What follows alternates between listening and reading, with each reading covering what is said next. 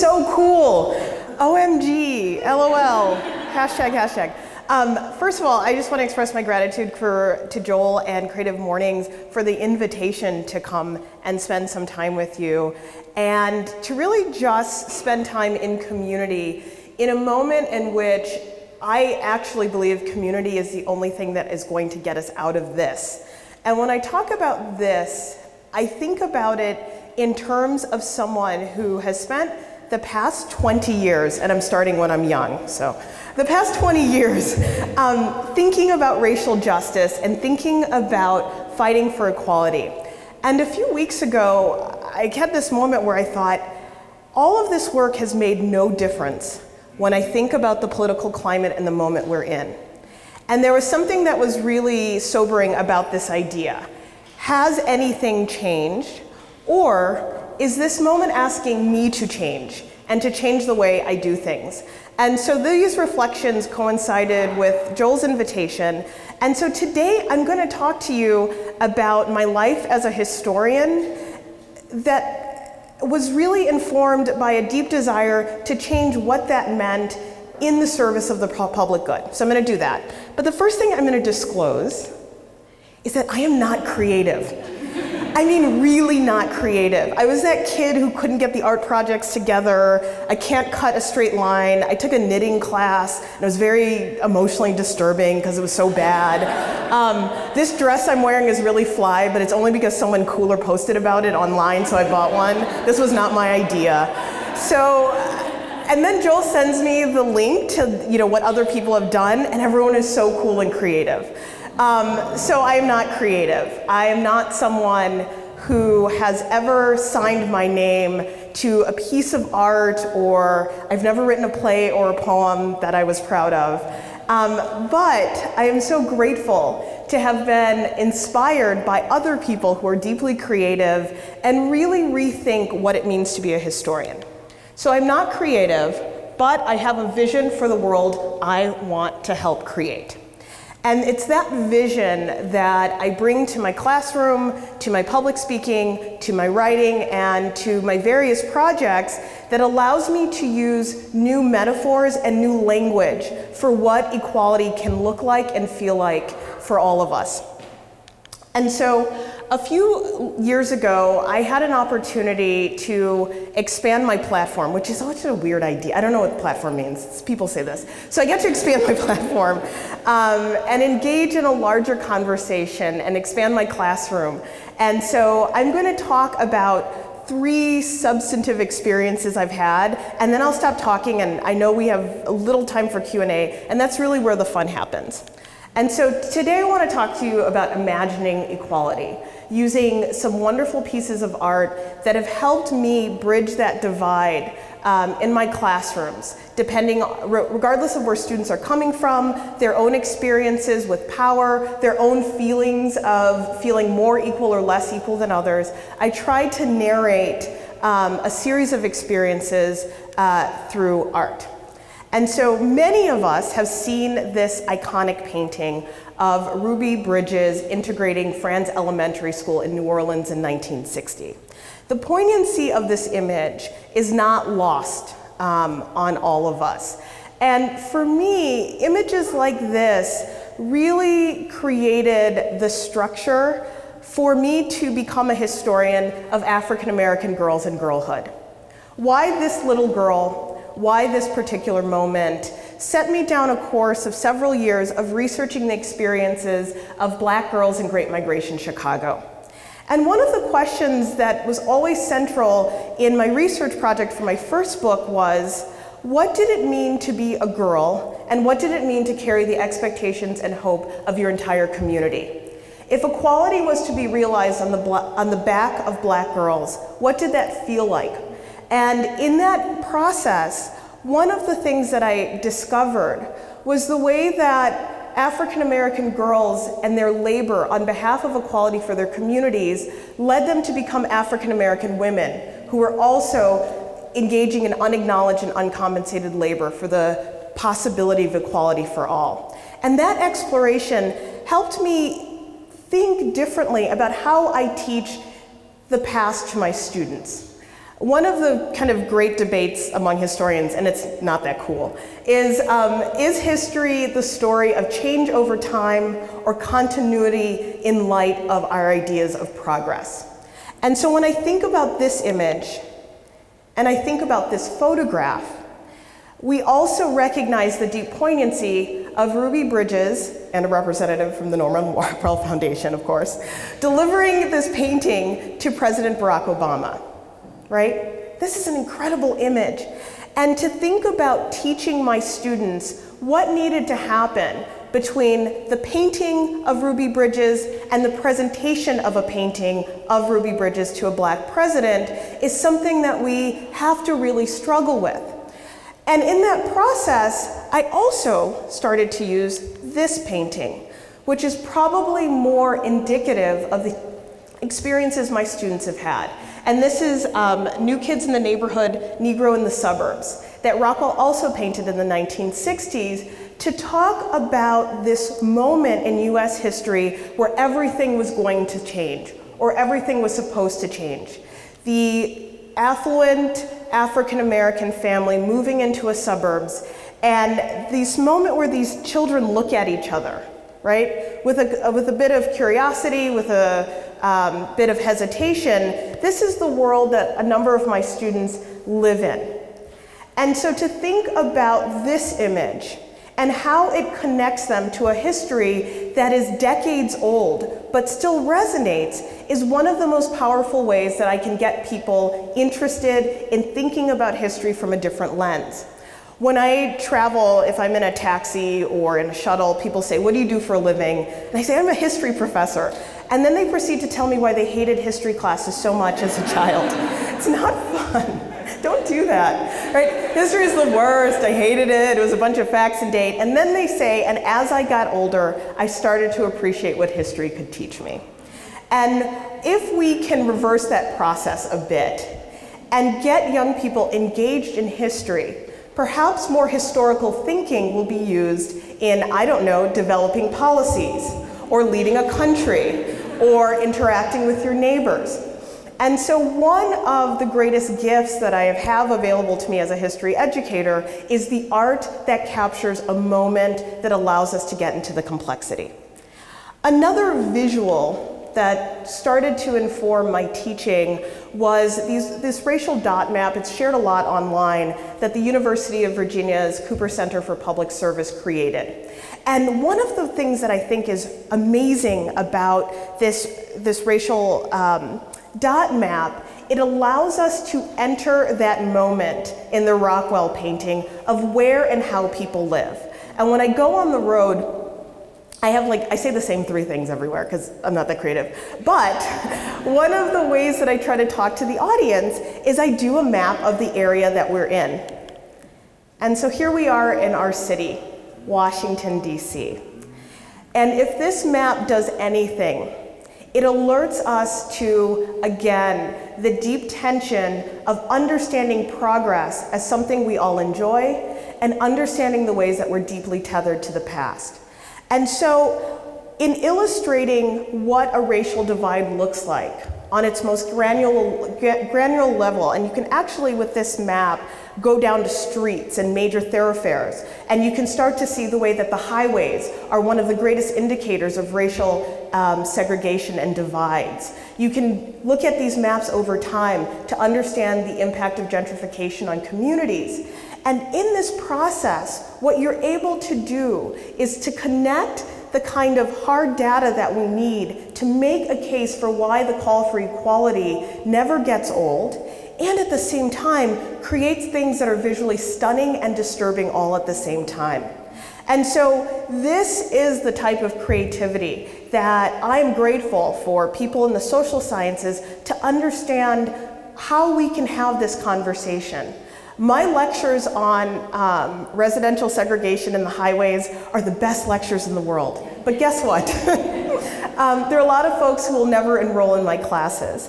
But the capacity to bring this type of image to audiences, to broad audiences, and then talk to the elders in the audience who remember when this map was different and what happened and how we're still living with those consequences is an amazing opportunity. So that's the teaching stuff. I was engaged in another process in August of 2015 that you may have read about in the New York Times, which, depending on who you ask, is failing or winning or something in between. The New York Times wrote a story about Georgetown University and the legacy of slavery. In August 2015, I was asked to serve on the working group on slavery, memory, and reconciliation. And in 2015, we were a few months from the tragedy at Mother Emanuel AME Church in Charleston, South Carolina. A new conversation about the appropriateness of the Confederate flag was circulating in the culture, and our university president said, "You know what we should do? We should talk about slavery." I said, "Really? Should we do that?" And he said, "Yes." And one of the reasons we were talking about slavery is that we were part of a moment in which colleges and universities were asking different questions about how we want to imagine our origins and our past. You may have read about Corey Menifee, a worker at Yale University, who destroyed this stained glass window representation of cotton picking and slavery in the formerly known as John C. Calhoun College at Yale University. And the conversation about Calhoun College was also informing our conversation at Georgetown's campus about two residence halls that had been named for two Jesuit priests who had facilitated the sale of 272 people in 1838, a move to try to save the university from some financial instability. And the question about Georgetown and slavery required us to not only think about the namings of buildings, because that's the easy work. The question is, how do you reconcile an unforgivable sin in the past? And in that process, we started to do the things that we do well at a university. We did incredible research that allowed for some families to find the various branches of their family tree. We did the educational stuff. Students got very involved and did documentary projects and podcasts, and we started to imagine a way in which the history of slavery could inform our goals as a university rather than sit within our archive as a university. And in that process, we became closer to a group of people who have called themselves loosely the descendants. The descendants of the 272 who were sold from plantations in southern Maryland to slavery in Louisiana, in the sugarcane fields. And if you know anything about sugar in Louisiana, you understand how nefarious that sale was. And so in the process of connecting with the descendant community, of talking to people who find themselves learning that they are related to people they had never met, finding photographs like this one that was in an archive at Nicholls State. This is a photograph that we believe is of one of the 272. And in that process, we made history not only an opportunity for research on race and the building of US institutions, but we used our research as a basis for a racial justice project that required us to understand fully what it took for universities to expand in the United States. The fact of slaveholding and universities is not that interesting. We know because of the size, the prestige, the power, the wealth of many institutions that they were deeply, deeply entangled in the system of slavery. This is not the new fact. The new possibility rests in our ability to be creative about what our responsibility is today to that past. And being engaged in conversations about universities and slavery has created a community of people who are thinking differently about university history.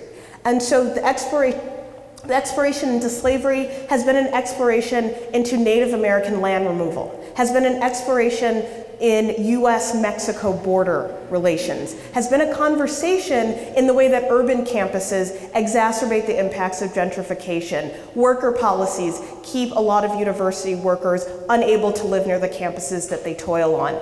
All of these conversations are made possible and made real because of the type of research that we as historians have brought to the table and the various ways that the images and the impact of this legacy can be made real today. And for that, I'm incredibly grateful. And finally, I'm going to talk about an opportunity to organize educators in ways that we usually don't organize. And this was an experience I had in August of 2014. I'm a graduate of the University of Missouri in Columbia, and some of my friends from college are here. It's good to see you. And like many people in August 2014, I watched way too much cable news about what was happening in Ferguson, Missouri. And the tragedy in Ferguson, Missouri, for those of us from the Midwest, it's deeply familiar the type of town that Ferguson is. These towns that are sometimes clustered around airports. They are near major metropolitan cities, but worlds away. Places that are both connected and disconnected from jobs and from various opportunities. And to watch a crisis unfold in the types of towns that I knew when I was a student in Missouri, when I was a faculty member in Oklahoma City, growing up in Chicago, something resonated deeply with that story. But it wasn't until I was talking to my husband about this, he was watching the news, and he said, you know, they're not going to have the first day of school in Ferguson. They're closing schools because there's too much chaos. And there's something about that I found intolerable and heartbreaking. Because as a kid, you have nothing going on, like nothing. And the only thing that you know how to mark the transition of a year is the first day of school. You remember the first day before 6th grade? Like it was really monumental because 6th grade meant something. And the first day of high school, the first day before your senior year. And I know for many of my students, that first day of college is a moment that is marked, that's imprinted on us as a moment of our personal growth, of our maturity. And the idea that this type of disruption would stay not only with the town of Ferguson, but the children of Ferguson for the rest of the school year really, really hurt me. And in thinking about what I could do, because I am not creative, but I do believe in teaching. And so I made a simple request on Twitter, which I think Twitter is so weird, because it's really for people, like, when I think about people who really own Twitter, it's like Kim Kardashian, Justin Bieber, the Pope. The Pope has crazy followers, and then our president. Like, think about that, right? So anyway, so when I think about Twitter, though, I do think about the way it has allowed academics to create community about things that are important to us. And so Professor Twitter, although not very cool, is an effective way of taking the temperature of a lot of educators at the same time. And so I made one request. As we approach the first day of classes, can you dedicate the first day to Michael Brown and to the other children and young people of Ferguson, Missouri who would not have a first day of school? We understand how important the first day of school is, and we understand that it is the moment where we set the tone and we shape the course of the school year. So how important would it be for us to decide that our school year would be shaped by the idea that we go to school to further understand the chaos and the complication and the sadness of the world, not to ignore it? This was a very, very simple request, and I didn't even really know how to use Twitter that well, but people found it. And what happened is we started to get more creative about the ways that we were going to talk about the unspeakable in our classrooms. And so what started as just a plea to my colleagues in academia turned into a conversation with the K-12 community. How, as an educator in higher ed, could I reach out and be of service to the K-12 community? And I would get these messages from 10th grade teachers.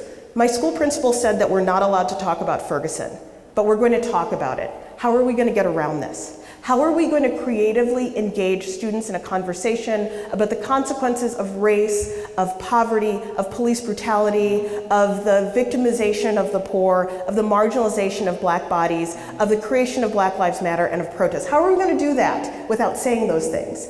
And then I started to expand the way that I thought about teaching. What can we show young people people when we are in a repressive environment. Take notes. When we are in a repressive environment, what can we show young people to know that something else is possible? And in that process, what I found is that the hashtag syllabus idea could become a shorthand for a type of creative response. So that after the uprising in Baltimore, Maryland, after the killing of Laquan McDonald in Chicago, after the killing of Sandra Bland in Texas, we had a way as an academic community to share with each other what could work in the various environments in which we teach.